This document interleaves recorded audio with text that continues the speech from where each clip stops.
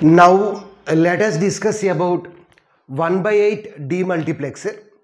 In this video we are going to discuss about block diagram, truth table, logical expressions or Boolean expressions, and the circuit diagram for the 1 to 8 demultiplexer. First let's see the block diagram. The name itself specifies the meaning.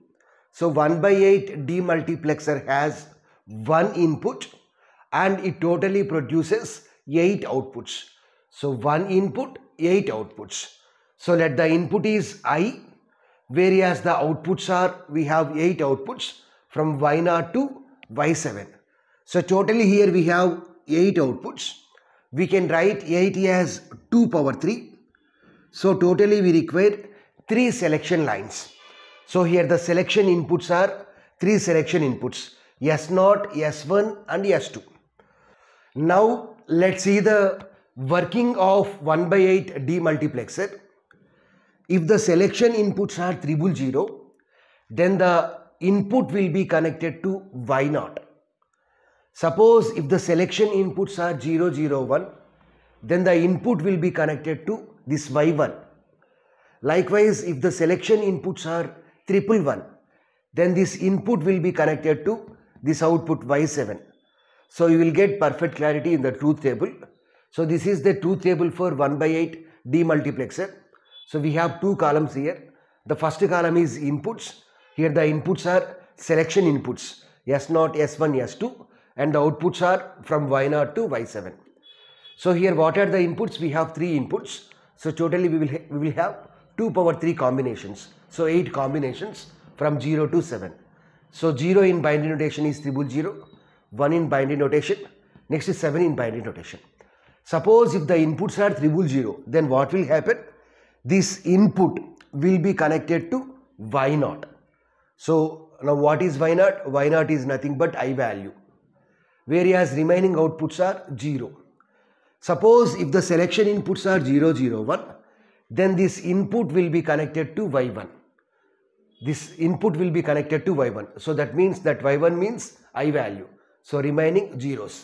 Suppose if the selection inputs are 010, then the input will be connected to Y2. So that means Y2 value is I, remaining value is 0. Likewise, suppose if the selection inputs are 111, then the input will be connected to Y7. So that means Y7 value is I, whereas remaining values are 0.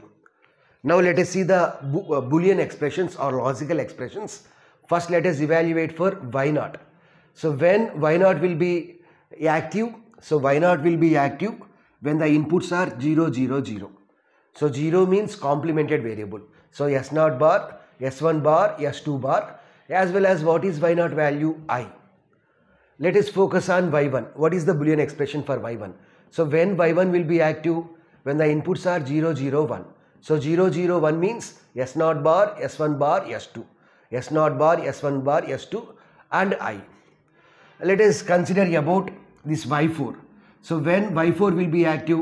When the inputs are 100. So 100 means S0, S1 bar, S2 bar. So Y4 means S0, S1 bar, S2 bar and I1. So every time we will get that I value. Let us focus on this one. So this is Y5. So when Y5 will be active? When the inputs are 101. So 101 means S0, S1 bar, S2. S0, S1 bar, S2, I. Now let us see the circuit diagram. So we have totally, these are the inputs, S0. Next this line represents S0 bar, S1, S1 bar, S2, S2 bar and I value. What is the formula for Y0? S0 bar, S1 bar, S2 bar, I. So simply we have to perform the AND operation. So this line represents S0 bar, S1 bar, this line S2 bar and I. So this AND gate accepts 4 inputs. Every AND gate will accept 4 inputs. So this is nothing but Y0.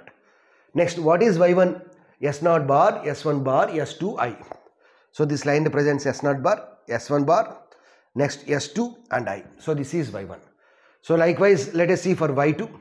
S0 bar, S1, S2 bar, I. So this is S0 bar. Next this line is S1 and this line is S2 bar and I. Likewise, let us see for last one. So in the examination, you have to draw for remaining also, but space constraints, I am showing only the limited. So y7 means S0, S1, S2. So this line is S0, S1, S2 and I. So you have to draw for from y3 to y6 also. So this is about 1/8.